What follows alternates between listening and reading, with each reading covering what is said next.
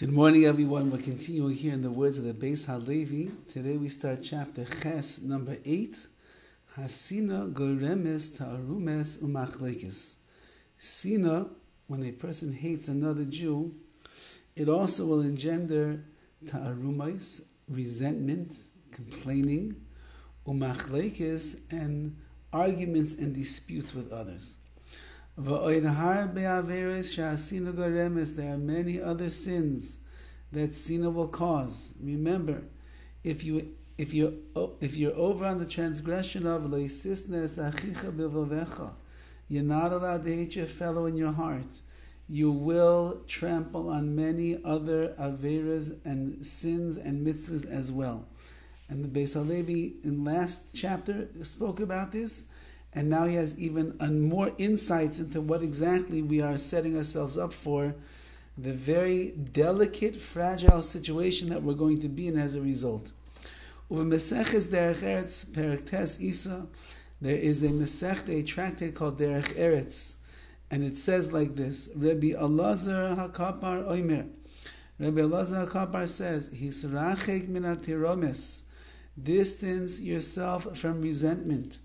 Because if you resent somebody else, toisif lachta, you will continue to sin. Now, what does it mean to resent? It doesn't only mean resenting, it also means complaining. A person is a complainer. There are certain people in this world, they seem to be very skilled in this area. You can always catch a good complaint coming out of their mouth. They go to a restaurant, they complain about the food. They come to a shul, they complain about the davening. They go to a shir, they complain about the speaker. They go to the store to buy some clothes, they complain that they have nothing for them to wear. They go on vacation, they sit around, they complain, it didn't work out like this, didn't work out like that, didn't work out like that. A person who is a complainer means that they are in a very negative state of mind. They're looking at things in the wrong way. They're thinking about things negatively. There is not the positive vision of this world that they're supposed to have. They're living in a world that is muddled in darkness. They're living in a headspace which is so negative and so anti-positivity and seeing the good in others and the like. What is the natural words that are going to come out of their mouth? Says the Beis HaLevi, it's going to be feelings and going to be words of complaints and resentment. And this, in fact, is really a terrible way for a person to live, because when a person gets into the world of negativity, everything that they see around them has something that is bad, that is wrong, something that's going to bother me, something that I'm going to end up complaining about. And the truth of the matter is that the Rabbi Yoina in Shari Tshuva explains the following, that even though that a person that's complaining perhaps is not committing a specific sin, but the nature of being a complainer will lead a person to many other sins. It will lead you to Lashon Hara. It will lead you to more Sinas Chinam. It will lead you to rejoicing over the downfall of one's fellow Jew. Because since that you're such a kvetcher and a complainer, so therefore it makes you happy when you see other people that are failing and falling and doing the wrong things. Now Rabbi Yoina explains over there that how do you define someone that is a complainer? And he says it's someone that's complaining consistently, and he repeatedly disparages whatever his friend says or does.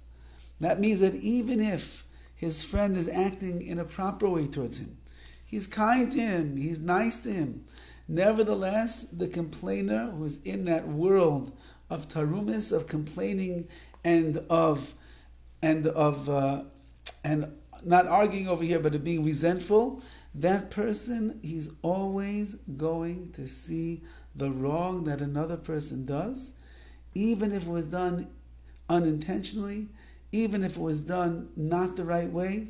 He's always going to look and try to find something that is wrong. And therefore, whatever his friend says, or whatever his friend does, he's going to continue to complain, even if his friend is out there trying to help him.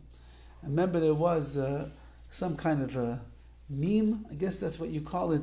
When Trump was the president, and the whole democratic world was against him, and I think they still are. It's a volatile fight between the two of them. We're not taking sides over here between either of them. Each one has their issues and their problems. But whatever it is that he did that was good, the other side would say, no, it's bad. He lowers the price of gas. How dare he lower the price of gas? He stops wars in the world. Why? We want wars. What is he doing over here? He puts up a wall to keep the criminals out of America. What a chutzpah. How can he do such a thing? We want criminals to run around. So there was a meme that they produced, and it was a group of protesters, and it was showing that Trump had ended cancer in the world. And the signs were, how dare he put an end to cancer. Meaning the following, that if you are looking at somebody in a negative way because you are a complainer and you are resentful and the like, even if the person is saving the universe, you'll find a reason to look at them and put them down and say not nice things about them. And therefore, says the Beis HaLevi, become a better person. Get out of the world of complaining, of kvetching, of wallowing away, of bemoaning your plight, of looking down on people. Stop it already. The way that a person talks is the way that that person is going to live their life.